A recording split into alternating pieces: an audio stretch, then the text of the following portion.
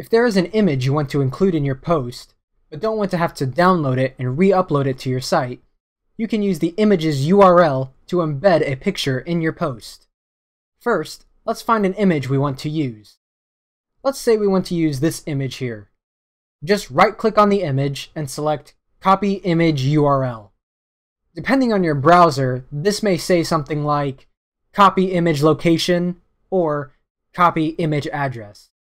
Now when we go back to our editor, we can go to Add Media.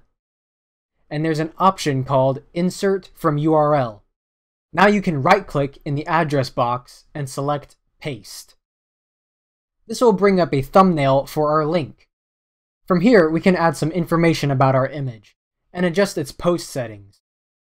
When you are done, click Insert into Post. Now since the image is not actually on your server, you do not have full control over it. If anyone changes or deletes the image from the original server, your image will be affected here. Preview your post by hitting Preview, or hit Publish.